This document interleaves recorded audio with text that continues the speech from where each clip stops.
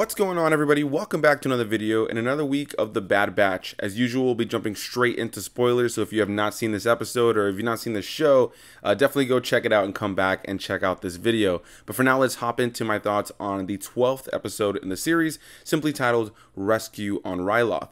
I talked about it in last week's episode, but I was incredibly happy to see Hera Syndulla, as well as her father and mother, for the first time her mother, but her father as well, and Chopper, her droid, make an appearance in last week's episode, as last week's episode only had about 5 minutes of the Bad Batch being in their own show, and that's really because they wanted to set up the whole narrative. And just altogether awesome to see Hera Syndulla, a fan favorite character from Star Wars Rebels, and in a younger age, different time. At the beginning of the season, we saw Caleb Doom, also known as Kanan Jarrus, from Rebels, so really awesome to see those connections to the Clone Wars in this show as well as Rebels. This has been a great follow-up to the Clone Wars in terms of it being like directly after those events, while also having that connective tissue to Star Wars Rebels, kind of leading us into that. So it's really cool to be able to have a story right in the middle that has all that connective tissue. But after last week's episode, Hera's on the run with Chopper. She's in hiding now because her parents have been captured by the Empire as they are taking control of the Twi'lek planet of Ryloth. And yeah, overall, really enjoyed this episode. Once again, we pick up right from there, not too long into it, and Hera, since she made that connection with Omega, who's with the Bad Batch in the last episode, actually ends up reaching out to the Bad Batch, specifically Omega. Hunter doesn't really know that Omega's given her the comm channel, but yeah, Hera ends up reaching out and says, hey, I need your help. My parents have been taken by the Empire, and I don't know what to do.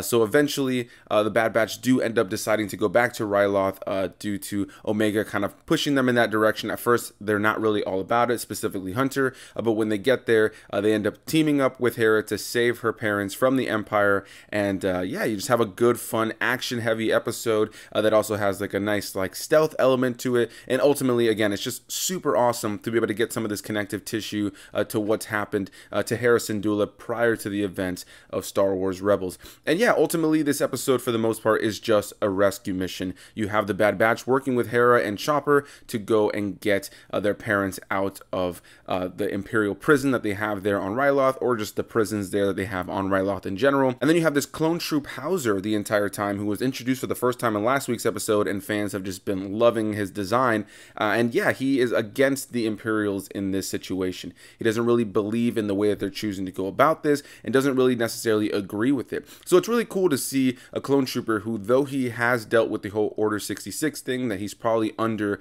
that control, he's still not 100% for the Empire, because, you know, there's still those values in him. He knows what he was as a clone trooper. He knows what, you know, his presence meant to the people of Ryloth prior to the events of the Empire even being a thing during the Clone Wars. So yeah, really thoroughly enjoyed this episode. Once again, just great animation, loving the voice acting throughout the course of it. The music has just been top notch. Really love Omega and just that connection she has with the rest of the Bad Batch. This was actually the first time that she actually called them her brothers, which I actually really enjoyed. I love that little touching moment, and she tells that to Hera Syndulla, and she's kind of surprised by that at first. But yeah, it's just awesome to know that that family bond is continuing to grow with the Bad Batch and Omega. And I love that Omega's this character that can kind of keep Hunter and them in line to continue to show who they truly should be, who they truly are, you know, who these clone troopers were during the Clone Wars, what their purpose was, you know. And I like that you have a character like Omega that keeps her in line. Yeah, this is just going to be a quicker video because ultimately this is mainly a rescue mission, and as usual, I don't go for full-blown breakdowns of every single thing and every single line of dialogue that ends up happening, but ultimately this was a really fun episode, and it ends with the rescue of General Syndulla and his wife. So now Hera and her parents are off on their own. They're going to be moving on somewhere else. There's a nice little moment there near the end where Hera does say, you know, that I'm sure our you know, paths will cross again, or I'm sure we'll see each other again, to Omega. And so I wonder if that's just them kind of laying down the groundwork for maybe seeing them later in the season, which only has a few more episodes, or perhaps maybe seeing them in live action at some point, since we do know that the Ahsoka show that's going to be in live action is going to follow up the events of Star Wars Rebels. And we also know that, you know, the book of Boba Fett is coming later this year, and we now know that Omega is essentially Boba Fett's sister. So I am very curious to see how they tie that all into things. I just have to imagine that they're laying the groundwork down for all these characters to come together from these various shows. So yeah, just really looking forward to seeing how they continue to build up the story around Omega. I really love her character, really love the connection she has with the rest of the Bad Batch, and how she kind of keeps them in line. Once again, the one thing that I will say this far into the show is that outside of Hunter and maybe Wrecker, I just feel like Tech and Echo have just not gotten a whole lot of love in this show in terms of really fleshing them out further in this one show. I think if you were to watch this show as your first time watching anything that has these characters, Hunter and Wrecker are going to be the ones that you maybe have the most connection to, whereas Echo and Tech just haven't had as much screen time to really flesh out their characters.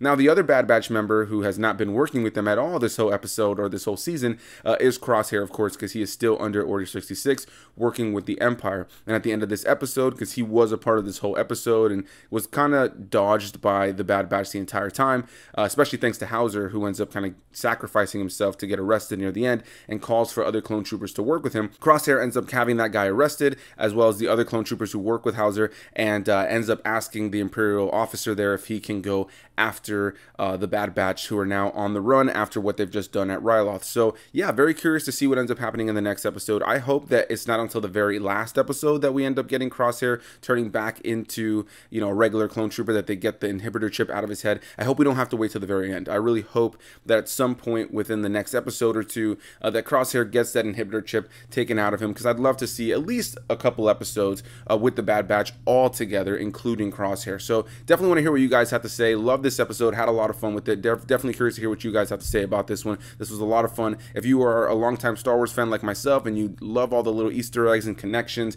to Star Wars Rebels and the Clone Wars, let me know how this has all kind of been for you. Do you like when they do stuff like this? Do you not like when they do stuff like this? Definitely curious what you guys have to say about this, so please hit that like button, comment your thoughts, and subscribe for more videos, and I'll see you guys in the next one. Bye-bye.